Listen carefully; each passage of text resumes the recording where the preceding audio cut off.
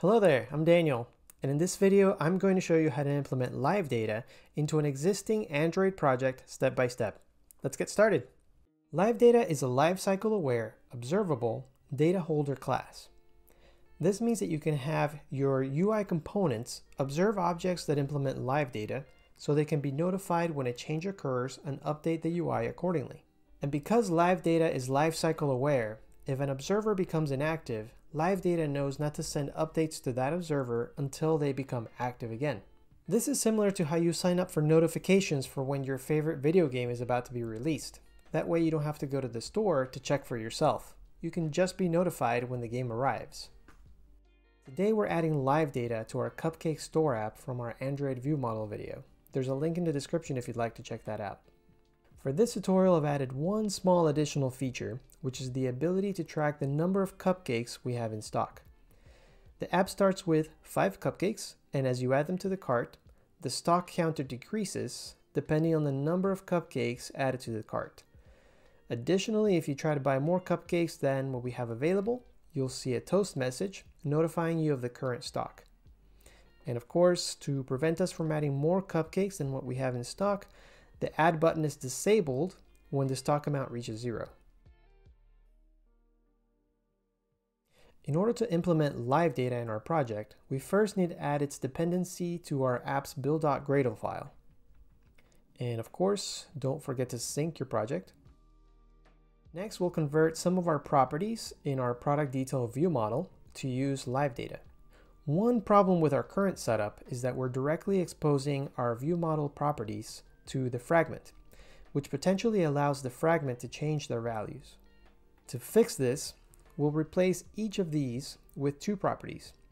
One private backing property of type mutable LiveData, which we'll name with the underscore character. Mutable LiveData means that even though we can declare it as a val, our view model can update its value later on.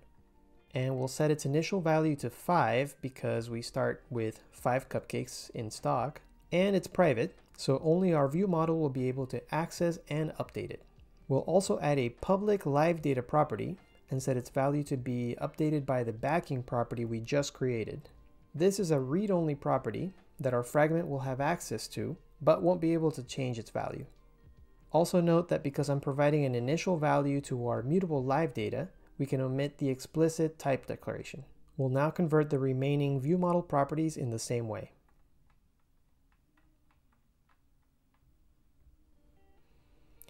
We also need to modify our view model to update the backing properties within its methods, the ones that start with the underscore. And in order to update a property that is of type mutable LiveData, we need to access its value property. Additionally, since mutable LiveData types can be null, we need to also add a letScope function to ensure that we're accessing its value when it's not null.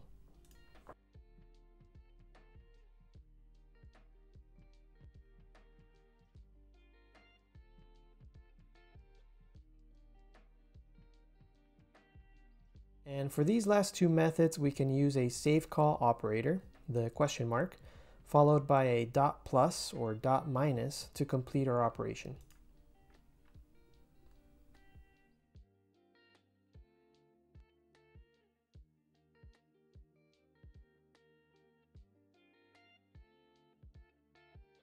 Rather than having the product detail fragment constantly checking the view model for new values and updating its UI components needlessly, we'll have the fragment observe the properties from the view model and subscribe to the changes from those properties so that it can react accordingly. We can do this by accessing the view model's public properties, such as the order total LiveData we just created, and calling the observe method for those properties. Then we pass the view lifecycle owner, and inside of our brackets we can now do something with any updates from our order total. We can use the withScope function and access the checkout button using our binding object, and then we can update its text and set its onClick listener. And now, since we're dynamically updating our checkout button above, we can safely delete the other lines that update its text value, as well as the ones that are setting the onClick listener below. Next, we'll add a private local variable to hold our remaining stock amount so that we can pass it to our stock count message text view, as well as our toast message later. We'll then observe the remaining stock live data from our view model, and we'll move our code to update the text of the stock count message with the new values from our live data property. Here we'll also update our stock left variable with new values from our live data. And we can also move our code that disables the add to cart button to be within our observer block.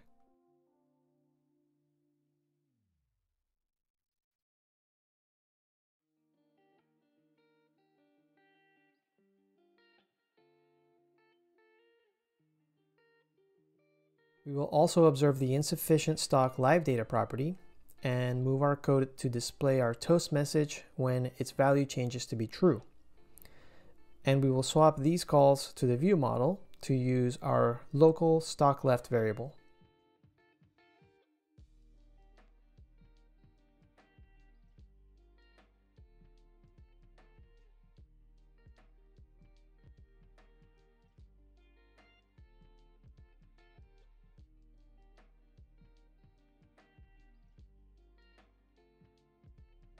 However, because we're dynamically updating the stock count message above with live data, there's no longer a need for us to also update it within this else block. And lastly, we can remove this add button parameter since it's not being used anymore.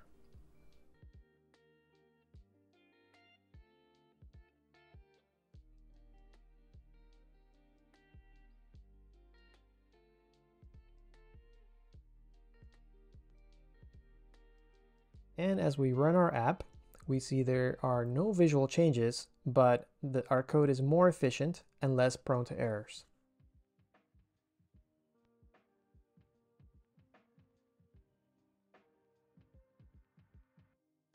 Well, there you have it.